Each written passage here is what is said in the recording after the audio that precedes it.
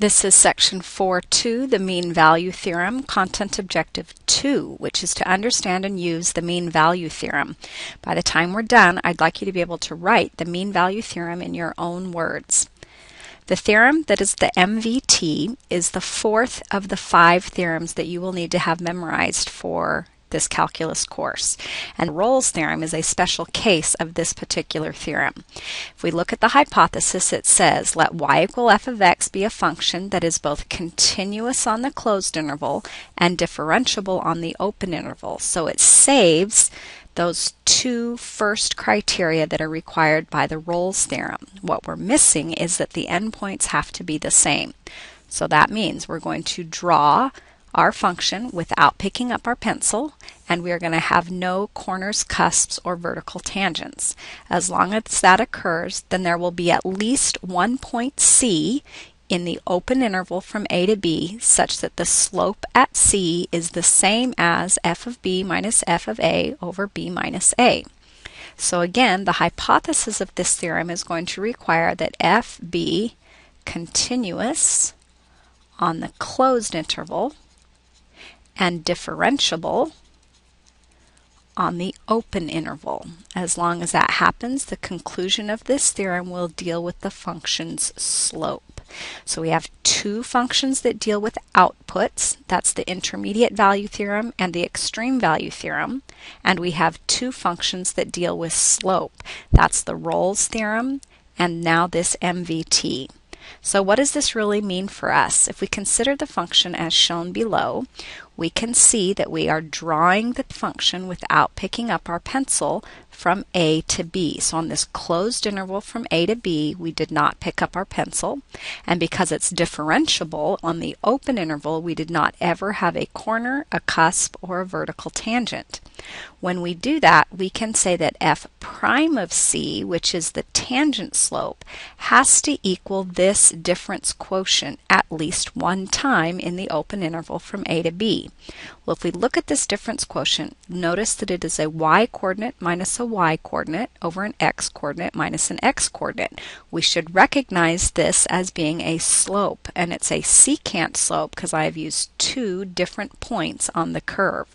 So if I draw this secant line, notice that the slope of that green line is this expression. What the mean value theorem guarantees for us is that the tangent slope has to be the same as that secant slope at least one time. Now in this particular picture that I've drawn, we can see that we'd get another tangent slope that's the same here and another one here. So we can often get more than one C for which the tangent slope and the secant slope will be the same, but MVT will guarantee us at least one. If we look at example 1, it says, why does the MVT not apply for this function on the interval? Well, if I draw this function, we can see that it is a V, and we are going from -1 to +1. We are continuous on the closed interval because I don't have to pick up my pencil, but I'm not differentiable because I have a corner. What the MVT conclusion would tell us is that we have a secant slope by connecting those 2 points, and notice that that secant slope is 0, but we never get a tangent slope that equals 0 anywhere in here, because on the right side of 0 my tangent slopes will all be +1, and on the left hand side of 0 all of my tangent slopes will be -1. So I never get an f prime that equals 0, and the reason I am not guaranteed one is because this is not differentiable on the close. So the MVT does not apply because f of x is not differentiable on that entire open interval. With example 2, we're interested in this greatest integer function. So if I draw my greatest integer function, remember that at the integer values we spit out a y-coordinate that's the same as the input, but anywhere in between those integer values we're stomped down to the integer below. So we end up getting this step function that we've seen in probably Algebra 2 and our pre-calculus classes. Now the interval that we're interested in is the interval from 0 to 1. Notice that from 0 to 1 on the closed interval I'm not continuous. I had to pick up my pencil.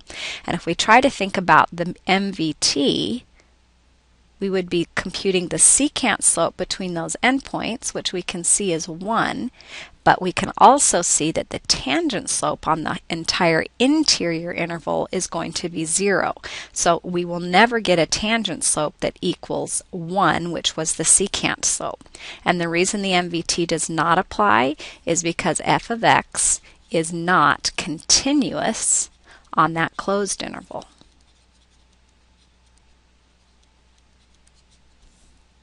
With example 3, we now actually want to find the value of c that satisfies the MVT for each of these. So in order to do that, we need to set up an equation that says the secant slope equals the tangent slope, because that is what the conclusion of the MVT tells us. So the secant slope will be f of b minus f of a over that b minus the a, whereas the tangent slope at c will be the derivative of this with a c plugged in. So that would be a 2/3 times a c to the negative 1/3. If we rewrite this using 1 plugged in and 0 plugged in, I will get a 1 minus 0 over a 1 minus 0, which is 1, and we need that to equal this 2 over 3 times the cube root of c. If I cross multiply now, I will get 3 times the cube root of c equals 2, and if I isolate c, I will divide by 3, and then I will cube both sides. That will give me an 8 over 27. The final thing that I will do is I will verify that that 8/27 is in between 0 and 1, which it is, and I'm done. If I look at part B, I want the sine inverse's secant slope to be the same as the tangent slope. So here at f of x, I will write secant slope equals tangent slope. I will write f of b minus f of a over b minus a has to equal the derivative of this with a c plugged in. So we recall that our derivative of sine inverse is 1 over the square root of 1 minus whatever's inside squared, and we're plugging a c in. If I continue this, f of 1 says what is the angle whose sine is 1? And the answer to that question is pi over 2. Then we're going to subtract the angle whose sine is negative 1, and that's a negative pi over 2. And on the bottom, I have a 1 minus a negative 1, which is a 2. I need that to equal a 1 over a square root of 1 minus c squared. If I continue, I will get a pi over 2 plus another pi over 2 gives me a pi, and then I'm dividing that result by 2. In order to now isolate the c, I'm going to cross multiply. So I'll get a pi times a 1 minus c squared has to equal a 2. Then I'll divide by pi. Then I'll square both sides. Then I will subtract 1, change the sign, and then take the square root. So that'll give me a c equals a 1 minus a 4 over pi squared, square root plus or minus, since I'm the one that introduces the root.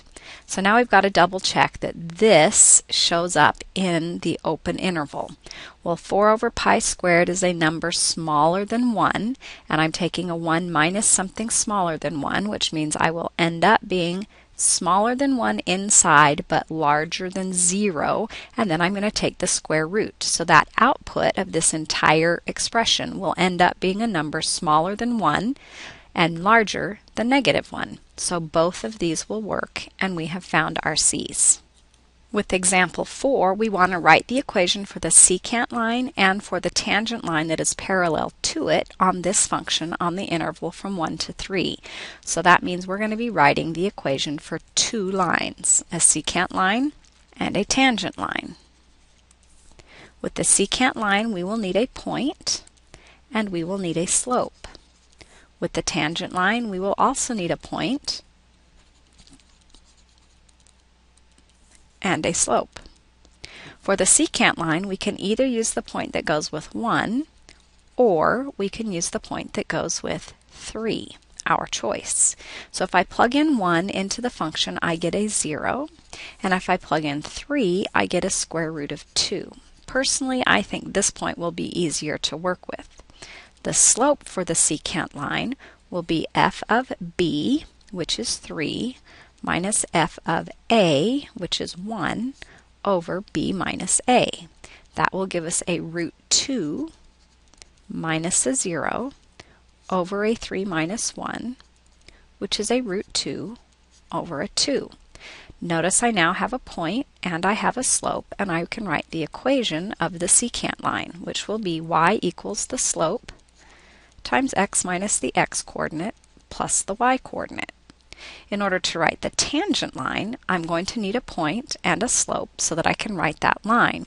And what I know is that the secant line and the tangent line are parallel, so that means the slope is going to be the same for both lines. So the interesting piece is we've now got to figure out what the point is for that tangent line. In order to do that, we're going to take the derivative of this, which is 1/2 times x minus 1 to the negative 1/2 times 1. Notice this is my tangent slope, and I'm going to set that equal to the secant slope. So here's that mean value theorem coming into play, because this function is continuous on the closed interval and it's differentiable on the open interval. I'm going to have a problem at 1, but 1 is not in the open interval. So we satisfy the conditions of the mean value theorem, which means we should be able to solve this for a c somewhere in the interval from 1 to 3. If I multiply this out, I'll get a 1 over 2 root x minus 1. That needs to equal a root 2 over a 2. If I cross multiply, I will get a 2 equals a 2 times a root 2 times a square root of x minus 1. So if I divide now, I'll have a 1 over a root 2 equals a square root of x minus 1. Square both sides, I'll get a 1/2 equals an x minus a 1. I add 1 to both sides and I'll get x equals 3/2. So I have the x-coordinate of my point. I now need the y-coordinate. Well, 3/2 minus 1 gives me a 1/2. So the square root of that 1/2 is a 1 over a root 2 or a root 2 over 2, your choice. Now that I have the point and I have the slope, I can write the equation of the line that will be parallel to the secant line. And I'm done. With example 5 now, it says that f prime is between 3 and 5 for all values of x, and we want to show that f of 8 minus f of 2 is between 18 and 30. So this is a very different application of that mean value theorem. Because f prime of x is between 3 and 5 for all values, that means f prime of x is never undefined. So because of that, f is differentiable everywhere. Because it's differentiable, it must also be continuous. And because it satisfies both of those conditions, that means the MVT applies.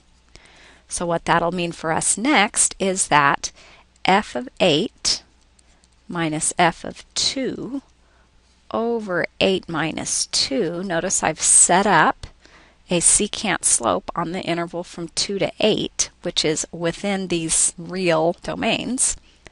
That must equal f prime somewhere. But I told you that f prime is trapped between 3 and 5. So that means this expression, f of 8 minus f of 2 over 8 minus 2, must also be trapped between 3 and 5. Well, notice that 8 minus 2 is the same as 6, and if I multiply the entire inequality by 6, I'm going to get 18 is less than or equal to f of 8 minus f of 2 less than or equal to 30. And that's what I was trying to prove. I'd like you now to look at your notes web exam problems and see which ones you know how to do already and which ones you're going to need some extra assistance with. And then I'd like you to think about what that mean value theorem means so that you can write it in your own words.